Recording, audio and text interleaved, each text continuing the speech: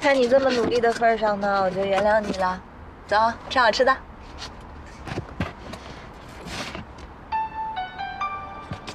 嘘。喂，爸。哎，你在哪儿呢？哦，我今天下午跟兰姨说了，我要加班，不回去吃饭。那你们公司怎么没人啊？啊？你在哪儿啊？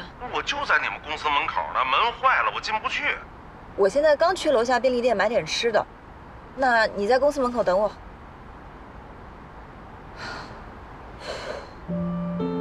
去吧，先应付老爸。那你要自己回去了。啊，对了，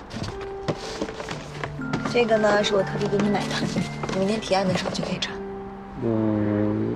那吃饭只能等你试吃之后了。走吧。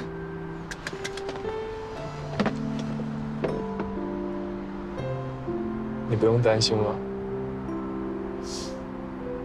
走吧。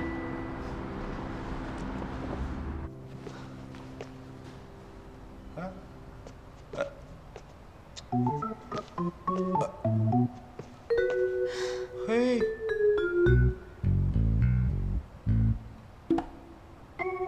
哎，好的好的，您放心啊，我今天一定把方案改好了给您。哎，我这边有点事儿，晚点跟你说啊。哎，你们公司门怎么打不开啊？哟，爸，你怎么来也不跟我说一声呢？这是刷卡开的。